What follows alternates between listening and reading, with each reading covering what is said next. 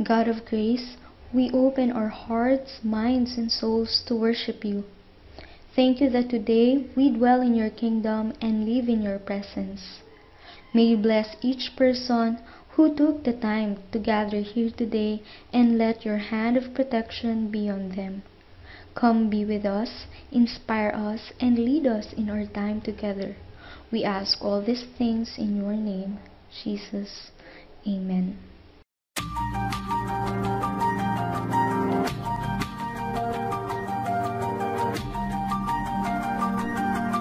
Welcome to Pccahs Ugnayan Action Center Online.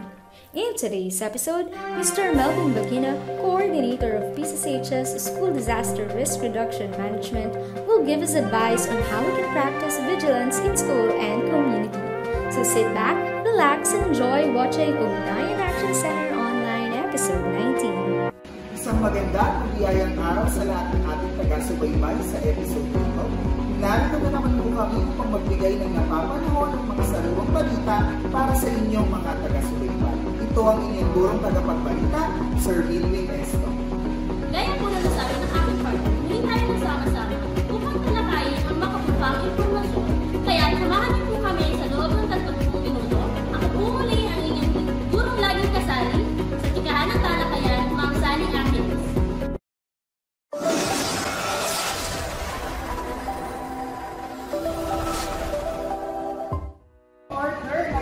Tayo ay nasa episode 19 na at ang ating grupo ay nakaka-apat na episode na kung nakararami na din tayo ng episode, partner. Yes, partner, tama ka dyan. At maraming salamat po sa mga naging panauwi natin na nagpaunlak para ibahagi ang kanilang mga kalingan. Tama ka dyan, partner. Kaya naman tayo ay nagagalak at nagpapasalamat. At ngayon ay excited na tayo para sa bagong panauwi na magbabahagi ng iba't ibang informasyon at mga balita na alam kong inaabangan din ng ating mga taga-subaybay. Pero bago yan, partner, bago natin talakayin yung bagong paksa natin, kumusta ba yung PTC nyo ng Sabado? Oo nga, partner, no? Ako ay hindi naman ako advisor, ako ay subject teacher, pero nakakatulong isipin na tayo mga guro ay meron talagang collaboration kung saan tayo ay sama-sama nakipag-usap sa ating mga magulang. Tulad nga sa amin sa grade 8, ako ay pumasok sa mga Google Meet or Google Meetings ng aking mga sections kung saan hinihilitan namin sa kanila, ibinahagi ang iba't ibang experiences namin ng mga bata at ang mga kadahilanan kung bakit nakakuha ng ang hindi gaano mataas na marka para sa ibang bata. At syempre bilang guro ay ibinahagi ko din ang aking pakiusap sa ating mga magulang na makipagtulungan sila, patuloy na makipagtulungan dahil ito ang school year na ito ay malapit-lapit na pagtapos at konti na lang, no? At kailangan talaga natin magtulungan para sa ating mga bata. Ako naman, medyo disappointed kasi ang tagal ko talaga naghintay. Actually, alas 6 ng umaga, gising na ako. Alas 7 yung simula. Tapos inopen ko agad yung Google Meet namin ng 6:30 and then may group chat kami ng mga parents. Sinabihan ko sila na at exactly 7 p.m. pwede na silang pumasok. Pero after 7 a.m. hanggang 7:30, hindi na talaga sila tumami. Wala lang talaga sila. Tama ka dyan, partner. Kaya nga nakakalungkot gawain ng mga class advisor, especially kung tayo ay nakikipag-communicate sa mga magulang. At tulad nga ng binahagi ng partner, hindi lahat naman ng magulang ay madaling pag-usapan. Kaya hanggang sa muli po, no? Hanggang ngayon, kami po ay lumalapit. Lahat po kami mga guro ay lumalapit sa inyo, mga magulang, mga nanay, tatay, at mga guardians na makipag-ugnayan po tayo at makipagtulungan sa mga guro ng ating mga anak para po makahabol sila. No? At hindi naman po natin isinasara ang pagkakataon sa ating mga mag-aaral. Maaari at maaari pa rin po silang maghabol dahil may mga iba't ibang po tayong intervention. Tama, partner? Tama ka dyan, partner. Kaya nga lagi ko sinasabi sa kanila, may isa pa kayong pagkakataon ngayong 4th quarter. May isa pa kayong pagkakataon para makahabol. Kaya kung ano man yung dapat nilang gawin, ihabol na nila. Kung ano man yung dapat nilang ipasa, gawin na nila para makahabol naman sila. Tayo pa ay nasa bagong episode na naman ng ating Ugnayan Action Center. At bagong episode, bagong makaalaman, at bagong mga balita na naman ang nangyari natin sa ating mga taga-sulitan. Mga partner, may bago naman tayong taksang tatalakayin na magbibigay kaalaman sa ating mga taga-sulitan. Nakakatuwang isipin, partner, na hindi na natin kailangan lumayo dahil meron tayong makasama dito sa ating paaralan ng mga kapwa nating guro na handang-handang magbigay ng mga impormasyon at mga kaganapang nangyayari ngayong panahon ito. Yes, partner. At safe pa tayo kasi hindi na natin kailangan mag-swab test, hindi na natin kailangan mag-quarantine kasi dito lang naman tayo at saka nasusunod naman natin yung social distancing. Kaya huwag natin patagalin pa. Ano ba magiging topic natin yun? Parating na siya, partner! Ano yan? Teka, huwag mo sasabihin. What is five? Partner? 1 is 5? Hindi! Eh ano pala? Eh sino mo nakaraan yung pag-GMA ka pa? Ano ba yung V na yan? Partner, ang V na to ay sign ng topic natin ngayon dahil ang topic na natin ngayon ay ang value ng vigilance. Vigilance. Kaya letter B. Akala ko naman, nagpa-plug ka para sa board test 5 kasi malapit na yung MA. Nung nakaraan kasi may pag-GMA ka kayo. Partner, ang ibig sabihin ng vigilance ay the state or quality of being alert. Sa Tagalog, pwede natin itong ihalikulan sa pagiging mapagmasid, mapagmatya, matanglawi, partner. Pinagsama mo na May GMA ka na, may papaglawin ka pa. Siyempre naman para tayo ay hindi bayad sa ating mga taga-subaybay.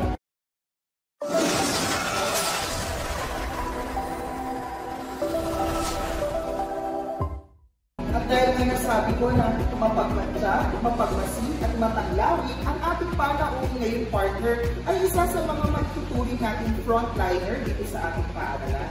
Bakit mo naman nasabi ang partner? Dahil siya lang naman ang ating masipag na coordinator ng SERRM o ng ating School Disaster Risk Reduction Management. Kilala ko na yan. At tama ka nga. Kasi, pag kailangan siya ng ating school, palagi siyang nandyan. Kaya masasabi talaga na isa rin siyang frontliner. Kaya partner, huwag na natin patagalin. Inalulugod ko ang ipakilala ang napakahusay, ang napakasipag, ang well-testified at mataglawi ng ating paaralan. Ang coordinator ng SDRRM, walang iba kundi si Ginoong Malvin Bugina.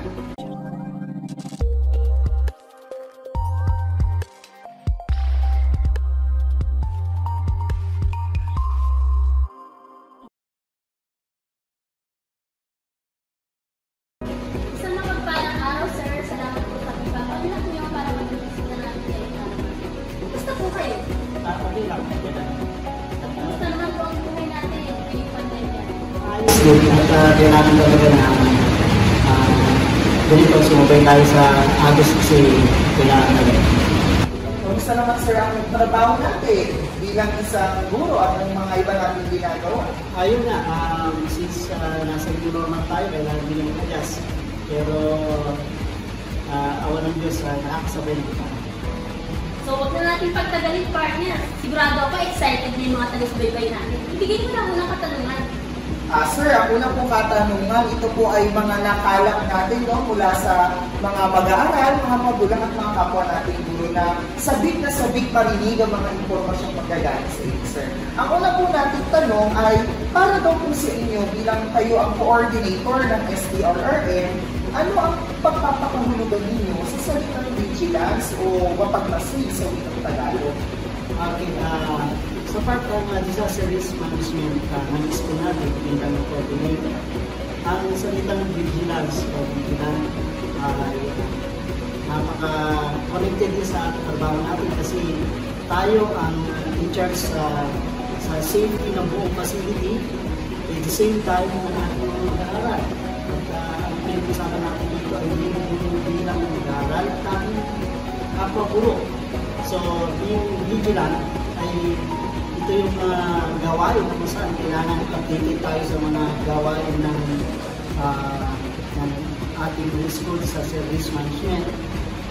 At the same time, ito rin yung salita kung saan kailangan lahat, bawat isa ay mabigyan natin ng informasyon para sa nangyayari, lalo-lalo na ngayon na nasa panahon tayo ng pandemic. So, ibig sabihin, sir, nagagawa mo pa yung trabaho as coordinator ng SDRR na pag-ibigyan. So, paano ginagawa mo, sir? Kasi, di ba, hindi naman tayo pumapasok. So, paano ginagawa mo para maibahagi yung mga informasyon mo sa kanila? Ayun na nga, nagbago na lahat, na-redirect lahat ang atensyon na ibig sabihin ng gawain ng disaster risk management. Dati, kailangan natin mag-report. This time, online na lahat. So, connected kami sa SDO, coordinator ng ating school. Ito sa ng division office, coordinator regarding disaster risk management. Kasi nung nakarang taon, ang ating presentation ay tungkol sa earthquake. Dealing with waiting for the big one at preparing for the big one. Ito, dumating itong pandemic na ito, kailangan natin mag-adjust, i-redirect lahat ng gawain gamit ang online. So, ang ginagawa namin, lahat ng informasyon, binabato sa lahat ng school, at kung ano man yung informasyon na yun, sinasabi ko agad sa ating guro-guro. At the same time, kung kailangan mag-report, kailangan mag-report naman. Kamusta naman, sir, ang experience ngayong, tulad ng sinabi nyo, no, tama, dati nung tayo ay nasa face-to-face, ang concentration natin ay paghahanda para sa tinatawag natin gabing buwan. Pero nung pumutok itong pandemya na hindi natin inaasahan lahat, no? Paano naman ang experience ni sir, bilang kayo ay bago sa ganitong klase ng trabaho, o hindi kayo bagong SDRR, and bago ang pandemya, no? Bago ang trabaho ng online sa inyo, sir. Paano nagagawa ang trabaho ito, sir? Nung una, mahirap talaga kasi kailangan mag-adjust lahat. Pero nung itong pandemya na, hindi naman na kailangan talaga mag-report, pero kailangan lang updated at the same time sa mga informasyon na nagagaling sa ating division office. Ngayon, yung trabaho natin kasi ang SDRR ay iniikot ka sa tatlong pillars. Napakahalaga ng tatlong bagay na yun na kailangan na monitor ng office natin ng SDRR. Unang-una yung school facility, safety ng school facility. Nung pumasok yung pandemic, na binabawal lang tayong pumasok o mag-report sa school, still, may mga pagkakataon na paparal tayo sa ating guro para mag-report at monitor yung building. Especially kasi ang area natin, at the same time, ang binabantay natin, hindi lang yung pandemic, yung pag may bagyo, pag may lindol, pag may flood, may sunog, kailangan natin tingnan agad yung facility natin. Though, nandun lang concern natin ngayon yung facility. Kasi ang bata nasa bahay lang naman. Pero still, nasa area of responsibility natin yung mga kagaya ng sunog na nakaraan, kailangan natin mag-report at tingnan kung ano pwede natin. So, ibig sabihin, sir, bukod sa pandemya, ay marami pang concentration ng trabaho ng SDRR at ng mga sakita at mga natural climate na, no? Partner, ano naman yung pangalawang tanong? Dahil mukhang napakahalaga ng topic na ito, no? Dahil nga sa online tayo lahat dito, ano yung mga nagiging activities ng school natin para sa pandemya nito, para may bahagi natin sa ano yung mga meron tayo? Napagandang tanong yan. Actually, bago pa tayo nag-start ng ating school calendar, monitor profile, may mga series of webinar na tayo. At yan, pumapasok din yung yung activity ng SCRM. Nagkaroon tayo ng MHPSS. Ang ibig sabihin dito ay Mental Health and Psychosocial Support Services para sa mga teachers, non-teaching and teaching personnel. At the same time, para sa mga bata. Bago mag-start ang October 5. So, yun yung unang activity ng SCRM. Followed by yung psychological first aid ng mga bata. Yung bang motivate natin sila sa online, sa synchronous activity natin. So, napakalaga. Doon, nag-direct nga kami from disaster, napunta kami sa psychological, psychosocial support. So, yun yung muna activity ng SCRM. At the same time, hindi pa rin nawawala yung ating earthquake drill. Ang makapasin yung noong September, nagkaroon tayo ng ating online simultaneous drill. At magkakaroon naman bukas. So, every quarter yan meron. So, yun yung mga activity pa rin natin, hindi pa rin nawawala yun. And then, of course, aside from that, meron tayong mga activity about yung ginagawa namin ngayon na monitoring yung aming radar application. Tapos saan sinasimulation namin ito sa radar. So, radar means rapid assessment of damages report. Actually, ngayon dapat ang schedule ng kaso medyo nag-back out yung system kaya postpone. Ang purpose ng radar is yung reporting online na. Paano kami mag-report? Halimbawa, kagaya nung ang gusto natin, ang bagyo, ang gusto natin na natanggalan ng tubo, napakahirap mag-report. So, yun ang isang mga activity natin. At yun lahat ay binabata ko sa ating tulong para aware din siya. Dami na pala naging activities, no?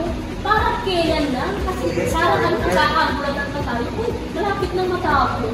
Yes, partner. At tayo nga ay mga patuloy, no? Nakilahok tayo sa sinasabi ni Sir na mental health and psychosocial support. At nagkaroon din tayo ng mga psychological first aid trainings na talaga namang nakatulong sa atin para maihanda tayo at maihanda din ang ating mga mag-aaral partner. Oo nga, swak na swak yung mga naging topic nyo yun, sir. Kasi ang dami talagang mga naging stress ngayon. Kasi unang-una, mahina yung net, walang internet, mga data lang ang gamit, at kung ano-ano pa mga nakaka-stress talaga. Yes, partner. At tulad ng sinabi ni Sir, no, nagaganap din yung kanilang simultaneous drill, no? Medyo curious kami dito. Sir, paano ba nagaganap ang simultaneous drill? Kasi dati, alam mo naman natin, kapag nag-drill tayo, lahat tayo ay nakikita mo, aktibo ang ating mag-aaral, ang mga guro at ang ating mga kawani na nakikita mo sa activity na ito. Pero ngayon, sir, paano natin ginagawa ang earthquake drill ng online, sir? Actually, ginanap natin ito noong September, last year, September, ginawa natin ang unang simultaneous drill natin. Kasi mag-date ito ng ating division of physical talaga pinapagawa. Actually, ginagawa natin ito ng space pa. Weekly tayo, meron tayong drill, earthquake drill. Ngayon, ang sa online naman, still, ang mga bata, i-require natin na gagawin ang displays, yung duck cover and hold. Kahit tayo mga teachers sa ating workplace dito sa school, kailangan gawin din yun. Kahit walang photo documentation, kahit wala yung kailangan pa rin natin gawin yung duck cover and hold. So, ginagawa natin, nire-require natin yung mga bata to practice duck cover and hold. Hindi lang yung mga bata. Yung family na rin nila. Kung sino nasa bahay, perform the duck cover and hold. At yun ay gagawin natin bukas ulit. So, ayaw, lahat tayo mag-participate in this activity. Kasi napakalaga. Considering yung place natin, ng area natin ay susceptible o vulnerable sa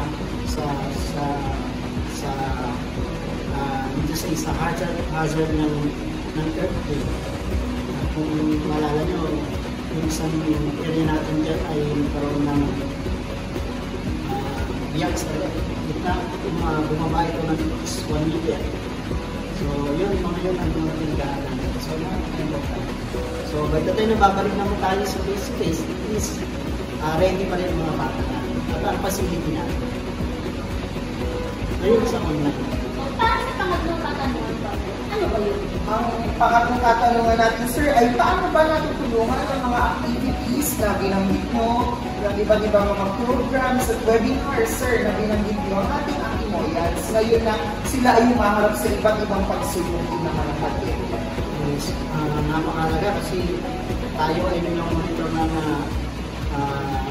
IATF. So, from the very beginning, kahit nung ating kailangan makasunod tayo sa standard health protocol. So yun, kung mapapansin nyo, nung isagsagan ng ating pandemic ay naglagay tayo ng mga araw dyan, ng mga pag-provide ng mga sanitation at saka safety kit natin para sa against COVID-19. So yan, napakalaga. Kahit yung pag-bisita lang natin ng mga magulang dito, pagkukuha ng learning kit, kailangan nandiyan tayo, sumusunod tayo sa health protocol kasi napakalaga natin. Kahit sino bumisita sa school, kahit tayo mag-teacher, dapat sumusunod tayo sa health protocol kasi sa ngayon, nandiyan po yung pandemic, nandiyan po yung virus. So napakalaga talaga na sa bawat isa, kahit sa mga estudyante natin, kung paano natin mamukingin sila na sumunod sa protocol namin na ilim na ilim lahat na lumabas. So, yun napakalaga talaga na i-operate pa rin natin yung safety na nasa SDRI. So, ano kung may bibigay yung payo para sa ating mga Canadians para masabi natin na ma-observe pa rin nila yung pagiging vigilant kahit sa panahon ng pandemic? Yes, sa ngayon kasi kahit may sa part natin, kahit meron na tayo yung vaccine dyan, so natin pa yung investigation so since nandiyan pa yung virus, still, lalo na sa mga anak natin, sa mga bata, sumunod sa patakaran ng ating gobyerno na ibarangay, kung saan natin lumabas. At the same time, kung nasa labas, ay still, nandiyan yung face mask kung shield. So kahit po simpleng bagay lang na yun, malaking protection sa bawat isa. Kahit sa parents natin, nag-uwi sila dito, kung isa na nakakalimutan na yung safety protocol, kahit yung ang ating pagsusulat ng ating health declaration form, importante pa rin. So, sa atin, bilang mga guro, still, practice pa rin natin yung safety protocol.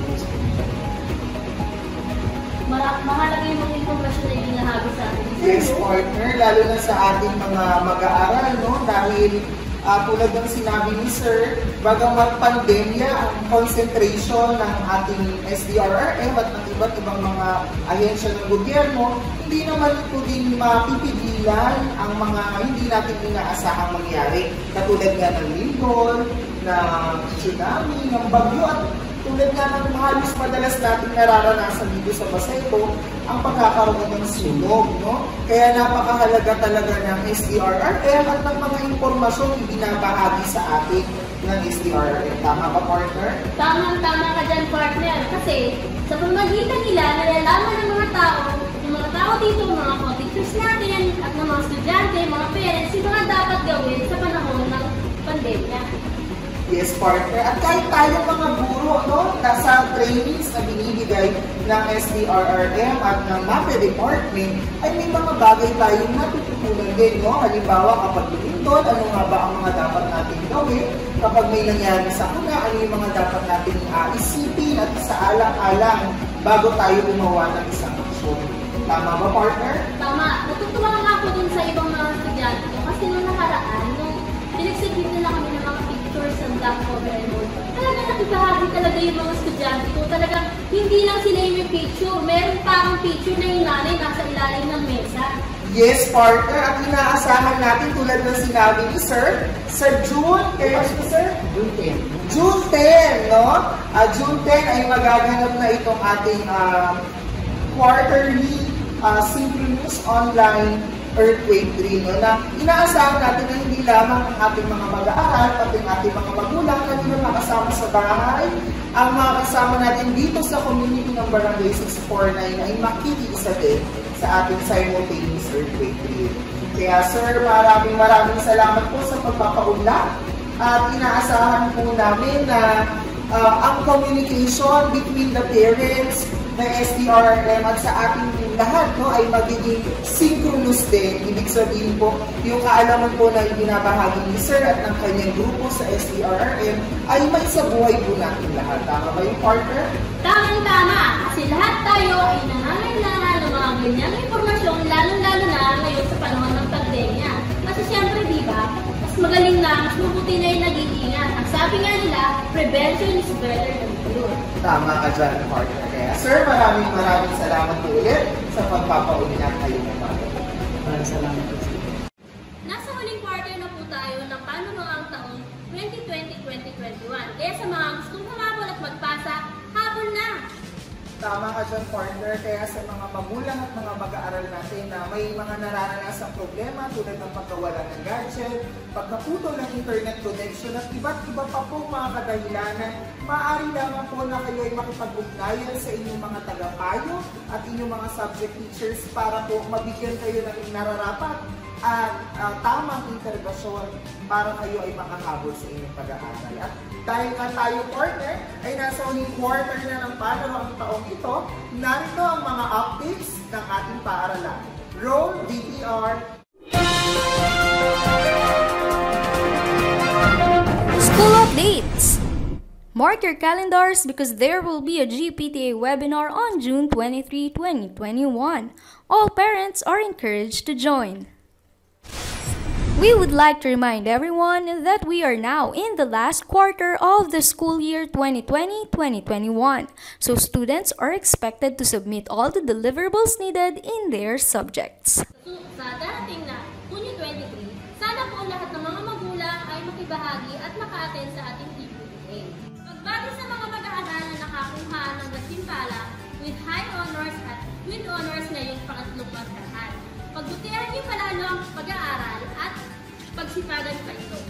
Yes, partner, talagang hindi mapapatinag ang ating mga Aquinoians o ating mga mag-aaral na ipakita ang kanilang mga galing at talino sa iba't ibang larangan. Kaya para po sa mga nakatanggap ng awards na with honors and with high honors, magsubaybay lang po tayo at antayin natin ang presentasyon ng mga pangalan at presentasyon ng mga awards or academic awards sa ating Facebook page na Pccahs Manila Official Bulletin Board Ugnayan Action Center Online at sa ating YouTube channel na President Corazon C. Aquino High School.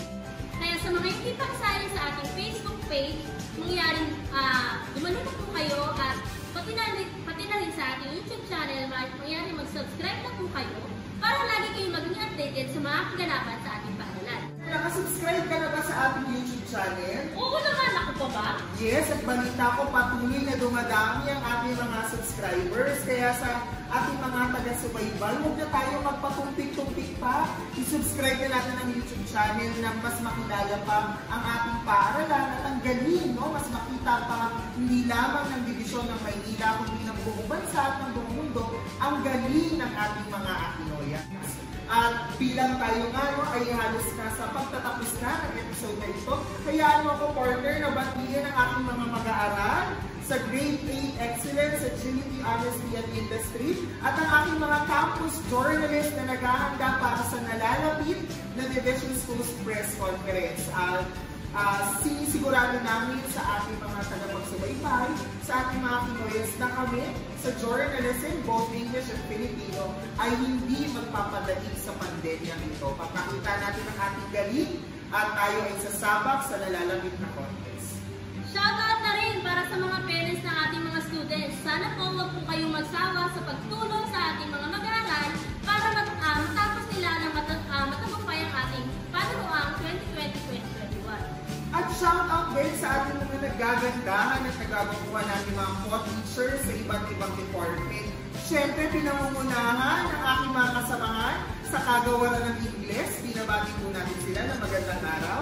At siyempre, hindi naman kami magpapahuli dyan. Ang kagawaran ng Home Economics.